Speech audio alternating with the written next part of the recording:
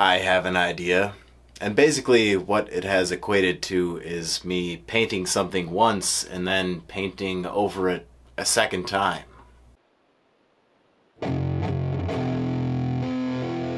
Most Unchained! Every piece is an experiment, as they say, and something that I haven't done a whole lot of is value sketching or underpainting. It goes by a few different descriptions because it has a few different approaches and uses, etc. It kind of depends what you're after. There is, like, big thought. I am creating a monochromatic scale of textures and a gradient. Then I can tone that out any way I choose. That could be an ink wash. I could be covering just a part of it with partially with my airbrush spray. I could use the airbrush like a... Why are you scratching on the door? You have ruined my entire train of thought. What is this, a baby bear? What I was saying in short before I was interrupted was that you have basically your underpainting, and then how you choose to color it is yet another series of experiments to try out. In this video, I'll be using the airbrush to carry mine out, so let us take a look at how it is achieved. Do you like dragons? Me too. Let's get to work. On the palette, I have black, buff, white, and underbelly blue. I've got a very wide, cruddy brush. And to start off, what I'll be doing, load up a healthy amount onto my brush. And yeah, this model is very large, so it's going to suit our purposes very well. And yeah, I don't know if I would try this on a smaller model, but these larger rolling volumes are easy to work with. You can see I'm just over brushing, kind of sketching out the musculature, leaving a fairly heavy shadow area visible, just like so. Let's zoom it in for a second. Now the end goal of this is not to be the prettiest princess at the dance, but the fastest. So let's just carve this out as quickly as we can. I have a slight amount of water involved, so I get sort of a medium smooth coat. I wouldn't quite describe this as a dry brush. It certainly becomes that as I run out of paint and move away. And in some of these more downward facing angles, that's exactly what I'll be doing, but there's a small amount of moisture involved. So also, it's just the first pass, I'll add some white in with my buff. And then take all of these gradients a little bit further. In fact, could probably use another coating of buff. And I'm just pressing very lightly, being sure to pull the paint at a nice sideways angle. If I do that correctly, then these black crevices will show through. It's okay if I fill some of them in, like on the top of the shoulder. We have other tricks up our sleeve yet. But now, adding just a little bit of white to that. Take things a little bit further, just covering the upper kind of 10-15% of the area. Just like so. Go back for a second pass. And yeah, I'm just painting along and deciding what looks good, what looks passable. From here, as I'm going it seems like 2 coats. This gets me close to where I'd like to be. And it is also another goal of mine to pull the underbelly blue into some of the downward facing angles. I still want to have some action, but using a colder tone, kind of limiting the temperature of the colors to follow. I think that'll be a good method. We get some kind of cold shadows and warm highlights happening. So just applying it the same method, but using a very light denim blue. And there's some areas, like on the chest, it's going to transition back up to the buff. I can sort of wet blend that together, no problem. Yeah, I really want to kind of section the model off. You can see how the light is falling down on the figure, and it's if I hold it more at the zenithal angle, if the light is coming down from the top more, I can tell where the light is gathering on the neck. So just doing what the light is telling me, using that as my guide. Sometimes I'm not touching down with the entire cruddy brush, just use a flap of it. But let me continue along. We'll jump back for the next step. Okay, fast and loose. You can see how the rough volumes are in place, keeping that blue on the downward facing angles, leaving a lot of black shadow in the middle because I'm going to be kind of filling in the midtone with the airbrush, but there are some areas that need more sharpening. So although this is a very fast technique, the model is large, so there isn't really any way around it. It's going to be time consuming to a certain degree no matter how I slice it. There are some areas that I want to go through, some of these more major areas, or perhaps some spots where I have lost a bit of detail in my rushedness, but I'll be going back through and blacklining certain areas. I mean, he has all of these hard panels. I want to make sure that they're all looking their sharpest. Granted, I could throw a wash on or something as I go on, so I'm not going to go too crazy on it, but there are some more major areas, mainly like down the stomach and tail. There's this little engraved spot on his chest, this kind of twin-tailed comet, some of those more bold details. Just want to make sure that they're looking sharp and defined. And if I'm feeling especially adventurous, I can go in with a larger brush, thin down some of this black. And, the musculature is so chunky on this model already. Whoops, his wing is blocking some of the view. Yeah, see, again, that those deep scales, that texture is going to help hold on to the paint. So I'll be lining, kind of dark lining, glazing along. And I'll also be dropping some edge highlighting in place. I can create more texture if I'd like. In some of these scales, I want them to have a bit of kind of rugged sharpness to them. Let's see, I can slightly stipple along.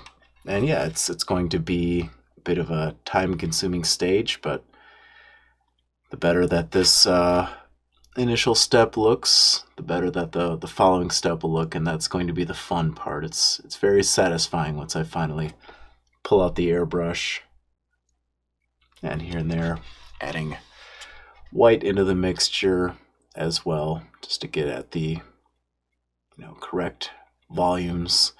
And every once in a while I'll look at this model at elbow's length and just make sure I have some of those larger volumes in place.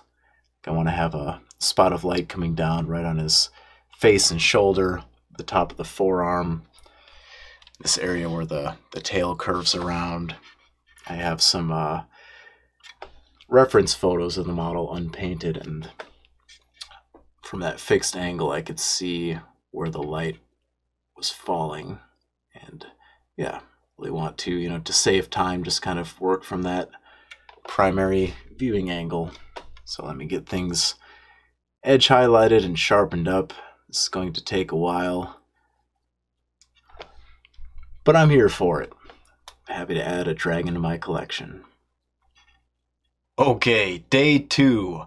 I have the blue undertone applied. Yeah, of course I had to do something very, very large, right? To demonstrate this technique that could have been done on something much smaller and more simple, but it is impressive to see. Look at the size of it. So the first thing that I like to do is get a little bit of that stomach scale and underwing colored in.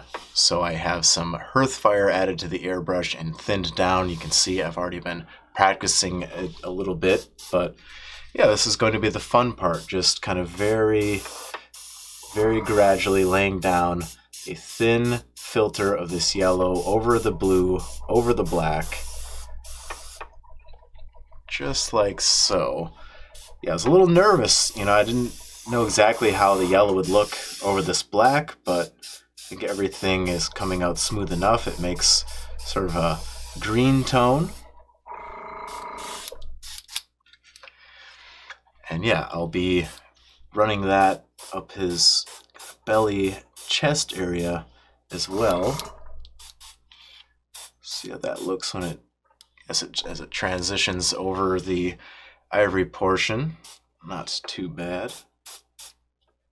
You're beautiful. After much extensive masking with poster putty, I hope I got it all.